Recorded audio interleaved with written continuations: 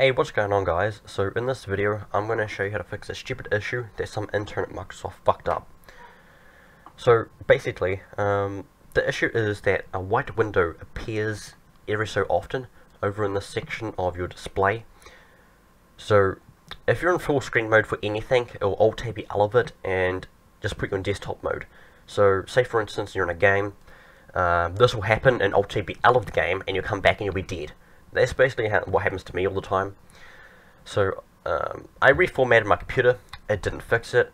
I asked a mate, or I was talking about it to a mate because I told him I reformatted, and he mentioned he had the same problem. So I was like, okay, what the fuck, Microsoft?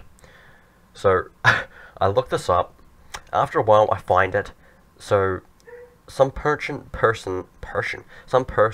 mentioned how to fix this, and I'll link it in the description if you want to see the original topic or thread or whatever, because I didn't find this. So basically what you want to do is you want to go to your taskbar or your desktop, and you want to basically look up Task Scheduler. So when you look this up, you want to open it. Now once you've opened it, you'll see this shit here.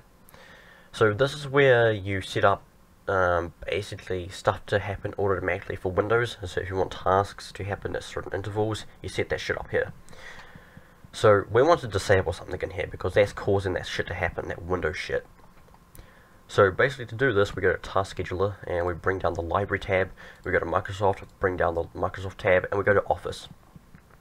So in Office, if we extend out the name column here, we will see two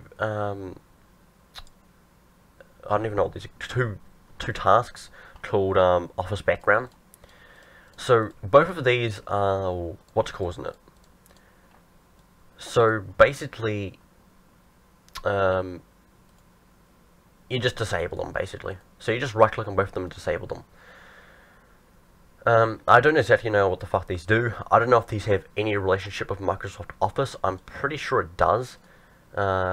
But I can still open Word and stuff without these, so I don't know what these even are, to be completely honest with you.